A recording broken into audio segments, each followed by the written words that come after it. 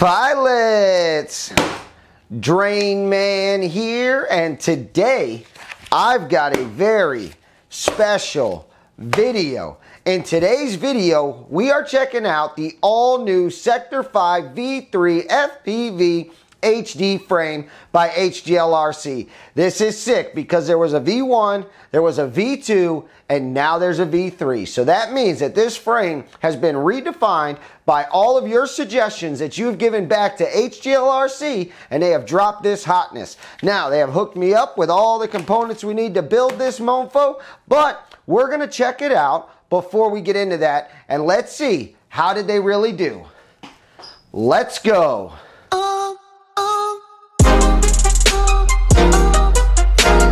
Alright pilots, I am truly excited to introduce this frame to be one of the only channels, if not the first channel, to bring you this very hot frame. The Sector V2 was absolutely phenomenal. I loved it, but there was a few things that they could have changed, and guess what? They did. So now the V3 is here, and although it is an HD frame, which means if you're not flying DJI, what does that mean? Does that mean you can't fly this frame? No. No, it doesn't mean that. You can fly this frame if you want to. So without any more messing around, let's crack this baby open. Oh, I don't even need a blade. Look at that. All right, so let's see what is inside of the box. Oh my goodness. All right. Looks like we've got all the 3D printed parts that we need. That is awesome. Don't you hate when you get a frame and you open it up and there's like the body and the arms and the screws and you're like, where's the rest of the accessories? So then you're digging around your pile and you're robbing stuff off of other drones that are up on the drone wall, just chilling there doing their thing, and here you are picking parts out of them to build a frame because the manufacturer don't give you everything that you need. I hate that.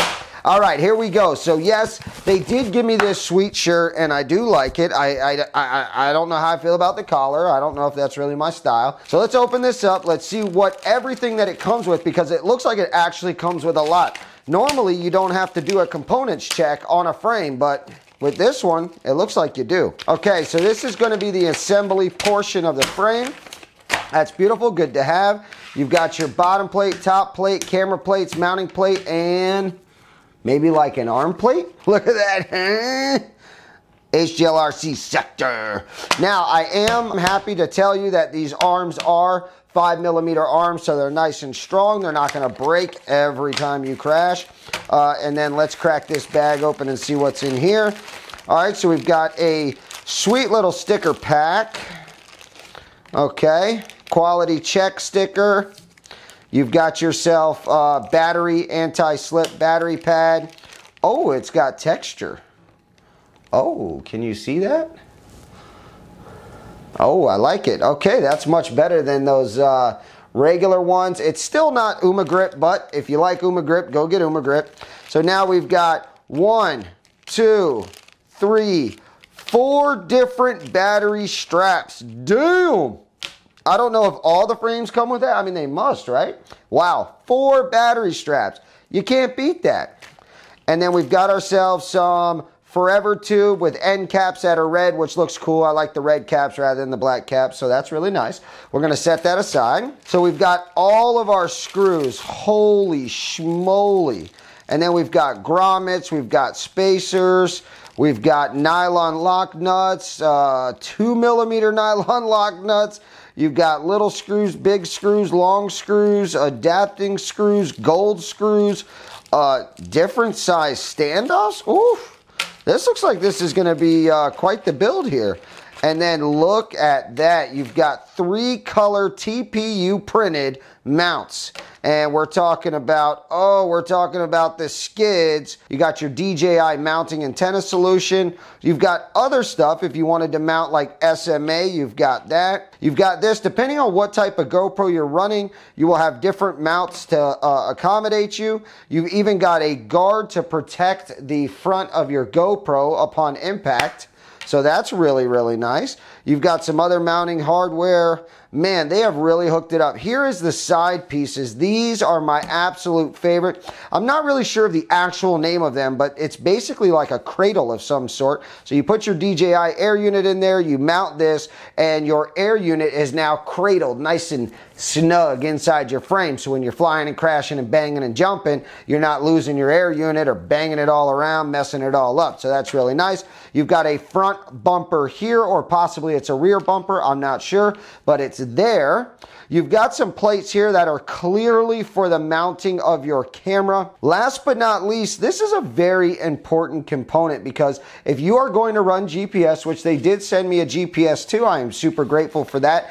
Any of my pilots that like GPS, you will like this build, because it comes with a TPU printed GPS holder, which actually holds the GPS up on the back, out of the way, right there where it'll get plenty of satellites. So that way when you arm, you can quickly get your satellites and quickly get off the ground. So jumping away from the frame for a moment, because this is their frame. They've designed it to work around their components, which I mean is only right? It's not just a frame company. HGLRC makes everything from GPSs and flight controllers and ESCs and motors. I mean, they have it all. So if you planned on building an entire HGLRC drone, these components just work with it seamlessly. But we are going to assemble this frame, and we're going to get into that here in a second. But before we do that, I want to talk about something with this flight controller real quick. This is the HGLRC Zeus F722, and I have this flight controller right here in several of those drones, and I absolutely love it. I just love F7s. I'm into the faster, stronger CPUs. I love what they have to offer. So now with this F7 Zeus HGLRC flight controller, and I'm going to show it to you here in a second. We're going to, you know what? I'll show it to you now. Look at this. Look at that thing. Oh my goodness. All right, hold on. We're going to crack this open. Wow. Let me zoom in for you. Look at that. That is a beautiful flight controller. Look at that. Look at all the pads you've got. Look at all the plugs you've got. Look, you've got OSD, you've got a Type-C brass connector. It is a gold-plated connector. You've got pads out the yin-yang. You've got buttons here. I mean, this thing has everything, including LED indicators to know what's going on, or if you needed to do a little bit of debugging. This flight controller is sweet. Here is the catch about this flight controller, and this is why I'm bringing it up. Although it's going to be a part of our build, which is going to be in a different video, I still want to mention that they are cutting the price on this flight controller. This guy right here, it's going to be cut in nearly half. So it is going to be the strongest, fastest flight controller on the market for the same price as an F4 flight controller. If that's not a win, I don't know what is. I really don't. So real quick, before we assemble the frame, I want to check out this HGLRC LED board W554B. I'm not sure why they named it that. I think it's just a board that you place in your stack and you get yourself some LEDs. But before we dive into building this frame, I just want to check this out real quick. Let's see what's inside of here. Oh, this is not a board at all. Oh, it's practically race wire. How cool is that? And look at, oh my God, tell me they did not. They did. Look at this. So all you've got to do is plug this in right here, and then you plug this in right here. This is wicked. And then you can mount these wherever you want. You heat shrink them to keep them safe. If you rip off a connector, you've got the solder plugs in the back. You can program these. These are fully programmable LEDs. If you guys want to know how to use these, let me know. I'll make a video. These are so awesome. They take a boring quad and they make them very, very bright and exciting and fun to watch. You can do different colors in the front, different colors in the back. You can set them to go off your battery. They'll be green when your battery's full, yellow when your battery's starting to die, and red when you need to bring that in. I mean, these things are awesome. So let's go ahead. I'm going to take a moment. I'm going to assemble this frame real quick. I'm going to meet you guys back here and we'll talk about it. And welcome back, pilots. Now, I didn't mount the GoPro mount all the way. Now, I fly with a GoPro all the time. I use the Hero 8 when I'm flying, and I didn't connect it all the way because I thought it was worth showing you guys. Look how this goes together. All right, now look at this. If I pull it out all the way, because I didn't screw it in, so if I pull it out all the way, you can see this big like T-hole. Now, if you weren't going to rock one, that's okay. You don't have to worry about it. Just leave it open. You'll get yourself some extra airflow. But if you are going to rock a GoPro, you can use this for your hero, and check this out. There's holes going all the way down. You've got, 50, 45, 30, 35, 20, 25, whatever they are. You've got them all, and that is so awesome. So what you do is this is actually shaped like a T, and watch this. It just pops right in. Look at that. And what you do is you mount yourself this little harness right here on the front with your same 2 bolts that you would put in even if you weren't using it. You'd lock those 2 down nice and tight on this little guy, and then you stick your little T in. And I absolutely love it. I think that is genius. You can literally adjust the degree in which it sits at. So this would be locked and fixed. This would not move. And you could just tilt this up in whatever degree you like to fly. So, and you would want to match that to your FPV camera, which also has a ratio to set right here. I'm not sure if you can see it. There's a couple holes here, just like every frame has, where you can set your FPV camera to 25, 30, 35, whatever. And then what you would do is you would match it with this. So if you were rocking 25, you would stay up nice and high like that. But if you were going to race around and really fly fast, you would do it like this. And I absolutely love that. I thought it was so cool when I was putting it together that I said, you know what? I'm not going to bolt this on yet. I want them to see how it goes together. And look at that. That is just too cool. Now, let's say that you are not flying a hero, because this is definitely for a hero. What if you're rocking a session? What if you have an Osmo or all these other cams? What if you've got that? Well, you can't stick that in here, right? No, you can't. Well, guess what? That's why they made this guy here. This one actually drops in the exact same way. Check it out. So what you'll do is you'll lock your front together on your harness just like so, and then the back drops in just like the other one, right in with the T effect, and there you go. You can give yourself all the angle in the world, or you can pop this up and give yourself less angle. Oh, I went too far. And give yourself less angle. So that's really, really cool. Watch. So there's like 25 whatever, and boom, now you're at like 50. And it comes with your frame. To me, that's a winner. We should not be receiving these frames with absolutely no accessories where we can't freaking assemble them and you can't figure it out. So down on the bottom, you've got these super beefy skid type deals, and they also act as bumpers. So if you're going to go ahead and take a hard crash, you've got some protection. Look at this. All right, so now you're protecting your motor, you're protecting your arms, you are protecting your investment. I like it. Now, check this out. Right here, you actually get 2 of them, so I don't know why you would need 2, but hey, they decided to print you 2. Maybe you wanted to run a second one just for looks. You can if you want to. But right here, you've got a spot where you can have your XT60 lead run up through there, and then it'll keep it from getting tangled up in your props. A little bit of nice cable management there. Everybody likes cable management, at least I do. I don't like wires running all over the place. And for this, you're going to go ahead and probably strap that in with your battery anyway. So what that'll do is that'll help you keep it up and out of your way. And it's just nice when you build it to have somewhere to put it. There is also a little slot underneath in here. You really can't see it, but it's a nice little tuck away, and it's the perfect spot to put your capacitor. You can put your capacitor under there. You can run your wires up and around, and then you can make your connections, and it's out of the way. Now you've got 20 by 20 and you've got 30 by 30 mounting solutions, so that's really awesome. You've got your cradle like we talked about for the DJI Air unit.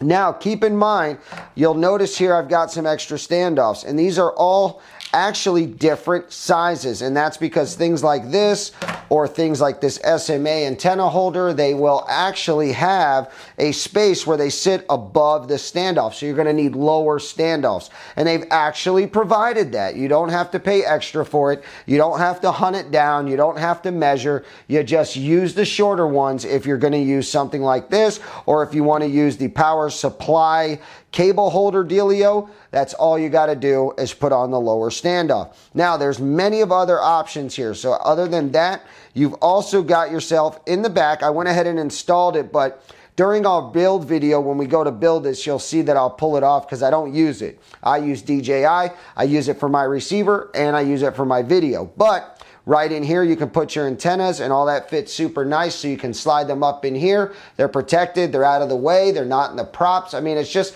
nice, man. It's like all already figured out for me. All I got to do is put it together and enjoy it. Now, you also have the cradle in the back nice and low if you were going to run crossfire, so you can put your little T right here. Now, also, you're noticing this right here, and you're going, DrainMan, what's that big old ugly thing right there? Well, I'm going to tell you what that is. That is for your GPS. So if you're not going to run GPS, don't worry about it. Don't install it. But if you are going to run GPS, this right here is just absolutely amazing. It allows you to slide it in. Your wires go right through this little pocket right here, and then you're able to solder it up to your flight controller, and you've got your GPS in a safe place. You've got it in a place that it's going to receive great satellite signal, and that right there is a win for me. Next up, we have our DJI antenna mounts. For me, this is the one that I will most likely use. It's where you just slide them both in, and you've got the MMCX 90s that attach right to the air unit that's sitting right here inside of the cradle. If you did want to go with a regular VTX, you've got 2 extra spots back here. Some VTXs, like the Rush Tank, they actually have a mounting option, and they've given you that right here. Boom, boom, boom, boom. Go ahead and put yourself some screws, and you can mount it. Now, what if I don't have screws? Well, guess what? They supplied you with all the screws you're going to need. You've got all the screws you need to make that happen. You don't have to pull from other quads. You can actually get this drone built and done, built by what's coming inside of it. Now, up here in the front, we got ourselves our bumper, which to me, I don't know how often we actually use that. Maybe if you come in for a landing and you're landing kind of rough, it might save the day. But more or less for me, it's basically just looks. It makes it look nicer. Now, we're going to move on to the very last TPU printed part outside of the DJI camera little ring, which is always awesome. I've never tried one. I'm going to try it now because they hooked me up with one. And then you've got your GoPro Protector like we talked about. But if you're mounting the DJI camera, you are not going to need this. Just take this and throw it away. But if you're mounting a different camera and it is a 19 by 19 mounting, you are going to need this. And that's pretty awesome because these other guys aren't giving you this stuff. So I am happy about it. Take your razor blade, you're going to cut it right here, and then you are going to cut it right here, and then you are going to take the 2 pieces, you're going to wedge them in because they're going to fit perfectly because it was designed for it. And after you get them in, then you are done and you are able to hold smaller cameras. The very last thing that I want to do is, I'm going to do it here with you guys, is the battery anti-slip pad. And it's that simple. You just punch out all the stuff, you rip off the protective film, which is what keeps your sticky from getting all dirty before you actually receive it and get to stick it. So I'm going to pull that last piece off. And then it's as simple as lining it up over the holes and plopping it down. There you go. So now when you put your battery on top, it'll stay nice and strong. And what I like about this, and not to get into a battery pad like it's important or anything, but it actually has texture to it. So I feel like the battery ain't gonna slip on this. Not that it does slip on the other ones, but normally I find myself throwing away what comes with the frame, and I'm rocking the Uma Grip or the Uma Grip Lite because that stuff is super, super sticky. But I personally feel that with this rugged texture, I don't need to do that. I can save my money. All right, pilots, this frame is $55. I want to know what you guys think. Let me know what you think. Do you think this frame is worth $55? Is it worth less? Is it worth more? Tell me what you guys think. Let me know down in the comments. I hope that you guys enjoyed this video. I hope you're looking forward to the build video, and I will see you on the next one.